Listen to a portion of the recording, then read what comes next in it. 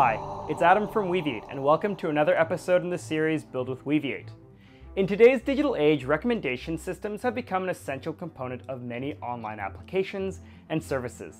From product recommendations to content suggestions, these systems help users discover new things and make informed decisions every day.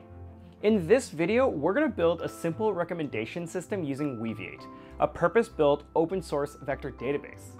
Let's try it out together. Point your browser over to bookrecs.weaviate.io and type in something that you want to learn about. The books that are surfaced will contain semantically relevant suggestions based on your query. These semantic relationships are found through approximate nearest neighbor, search on vector embeddings associated between your query, and the book details, like the author, the title, and the description. This way, we're not just judging a book by its cover. To build this project, we're going to create an instance of a Weaviate cluster using the Weaviate Cloud Console. We'll create embeddings for about 7,000 books from a Kaggle dataset, connect to a large language model hosted on OpenAI, and then I'll walk through the NextJS application doing semantic search over the dataset to surface those semantically related books to you. As always, here at Weaviate, we love open source. And so we've made this example available to you on GitHub and Replit. We're excited to see what you build yourself with this sample. And just a heads up, some of the code in this video may be out of date by the time you watch it, so keep an eye on the Git repo for the latest changes. If this sounds like an interesting project to you, let's go build it right now. The first thing we'll do is register on Weaviate Cloud Services, or WCS. It's super easy and will only take you a minute or two. To get to WCS, point your browser to console.weaviate.cloud, and if you need, pause the video to sign up for an account. Once you're logged into Weaviate Console, we'll create a new cluster. For this example, we can use the free cluster tier. Give your cluster a memorable name, make sure Enable Authentication is set to yes, and then when you're done reviewing the details, go ahead and click Create. Give this a bit of time and let WCS deploy your cluster. Then we'll take note of the cluster URL and the API key for your Weaviate instance. When ready, click Details on our newly created cluster. This will create an expanded view of the cluster. Go ahead and copy the cluster URL and save it in a text file or a notes file so that you can reference it later. And now for the API key, back in WCS, click API keys, and then copy the admin key. Save it in that same text file for reference later. And we're done with setting up our Weaviate cluster. We'll also need an API key from OpenAI so that we can use their model to generate our embeddings to do semantic search. Note that since we're using an OpenAI model, each time you make a call to create an embedding or to query the vector database, there will be a small charge on your API key. If you already have an API key from OpenAI, you can use that in this project too.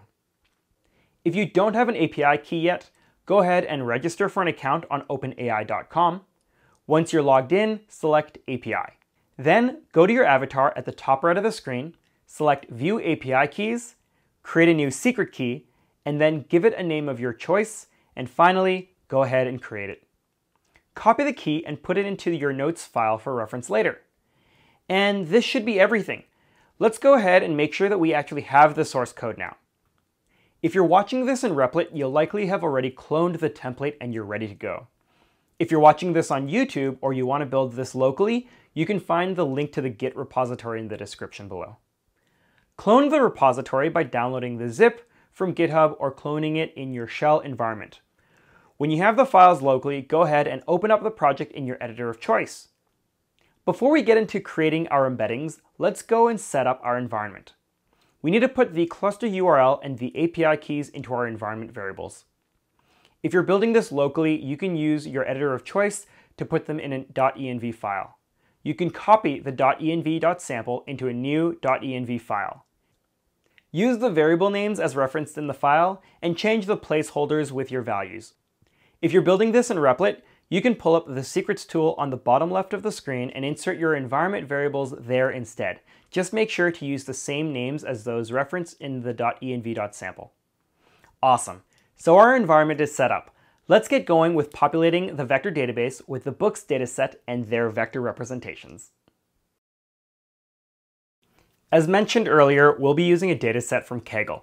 It contains about 7,000 books with details like the ISBN number, the description, a link to the book cover, and more. If you're interested in reading more about the dataset in Kaggle, you can find the link in the description below. There's a folder called Data Pipeline in our repository that has 2 scripts and the Kaggle dataset. This data is stored in a file called 7k-books-kaggle.csv. Feel free to pause the video and take a look through it. One of the scripts, populate.py, is responsible for creating vectors and storing those vectors in Weaviate. Let's look at populate.py in greater detail. First, we create a Weaviate client object that receives the Weaviate cluster URL, the Weaviate API key, and the OpenAI API key. In case the script was run before, we delete any pre-existing schema called book, just to keep the database fresh. You probably don't want to do this in production, but for this sample, we do it to make sure our data is consistent between runs. Then we create a schema for our books. The schema contains configuration details for how we want to vectorize the data. As you can see, we are using the text-to-vec OpenAI vectorizer, and in the module configuration, we're using Ada02 as the foundation model to generate our embeddings. Finally, we'll iterate through each row in our CSV dataset to create vectors for each book. And we use Weaviate's batch creation API to create the vector embeddings and to store the embeddings and related data objects in the Weaviate cluster. Okay, so now that you know how this works, let's run it. To do that, we of course need to install some dependencies. Set up a Python virtual environment for these dependencies, and then run pip install-r requirements.txt in our terminal to install the official Weaviate Python client, along with several other dependencies needed for these scripts to run. If you're in Replit, I think these should automatically be installed into the REPL. Then run python data pipeline populate.py. When it finishes, you'll have data in your Weaviate cluster, and we can begin doing some fun and interesting searches over it.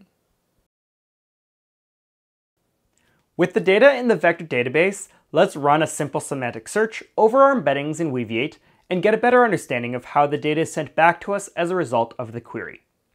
There's a script called search.py in the data pipeline directory. It demonstrates a semantic search query. Again, to interact with Weaviate, we create a Weaviate client object. Then we create an object called nearText that lists several concepts that we want to do our search against in the vector database. Now the search is not going to look for exact matches, but rather semantically related concepts to those in our list. The query is executed against the Weaviate client as shown on screen, and the results are then printed to screen. Feel free to change some of the concepts in nearText, and run the script several times just to get an understanding of what the responses look like. Running the script should be as easy as running populate.py. In your shell, run python data pipeline search.py. Looking through the results, you should see a large object sent back with a list of books deeply nested in the response. As you can see, these book results should be semantically similar to those in the nearText concepts from the query. Alright, now that we know how we can interact with Weaviate to find semantically similar items, I'm going to show you how the NextJS application uses this to surface those recommendations to the web interface. I used Create Next App in order to create the NextJS project, and I configured Tailwind CSS from the get-go for styling. I've kept the application as simple as possible by limiting the complexity of the interface. There's an input field to receive the prompt from the user, a grid view to show recommended books, and then a modal overlay to act as a single book view where we can read the description and see other book details. The JSX for the application contains a form element which contains a submission button and an input element with various attributes. The input field is most interesting because it's what receives the user's input. We store that in a value attribute as query. This query variable is a state managed in our component up at the top of this index file. When text changes in the input field, the setQuery function is triggered and the query state is updated. This is just regular React stuff. If this is new to you, check out a course in React or Next.js to get a better understanding of how it works. There's also some beautiful class tags that style the input field through the power of Tailwind CSS. The form element has an onSubmit that triggers a function called getRecommendations when the submission button is clicked. Let's go take a look at getRecommendations. The first thing is some lightweight validation that ensures the user has actually typed something into the input field. Then we can trigger a fetch call against API/recommendations. Once we get a response, we extract the book data from the payload. If you look deeply enough at the results from search.py, we know we can get the list of recommended books from recommendations.data.get.book. We then store it in a state variable. And with this, we have the book recommendations data in the NextJS client application. Let's take a look at how we set up the API endpoint on our NextJS app that queries Weaviate on our dataset. In the Pages folder, there should be a directory called API, and within it is a recommendations.ts file that will be triggered when an HTTP request is sent to /API/recommendations. The recommendations.ts endpoint will extract the query from the request body and then pass it into the Weaviate client as a near text object and query the book vectors in much the same way that search.py did. The result is then sent back to the client, which we've already set up to be stored in the state variable of the NextJS application. The recommendation grid appears with a list of books that come from the semantic search result from our near text query. We have these stored in a recommended books variable after a query is made. In the JSX of index, we map through recommended books, and this returns the relevant divs that represent the recommendations grid. The grid is styled in a FlexWrap div so that they expand into the parent container and wrap around when a row is filled. As we map through those recommendations, we render book details to the screen, such as the book thumbnail, the book title, and a button to learn more about the book. When the button is tapped, we render a modal on screen. There's some logic that will select the book and put it into a state variable so that the modal knows how to display it. And we also set an additional state variable to force the modal to come on a screen.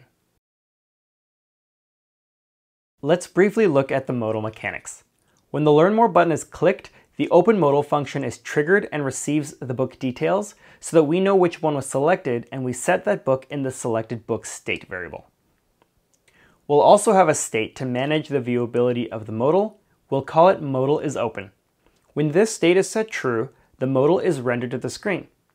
This modal contains the thumbnail of the book, the author details, genre, average rating, published year, and description. And these are all rendered from the selected book state. Since we also have the International Standard Book Number, or ISBN, for this book, we can make a naive query against Amazon to show that book on an Amazon search result when clicked. This is just for fun. Lastly, we'll also include a close modal button that will close the modal from view.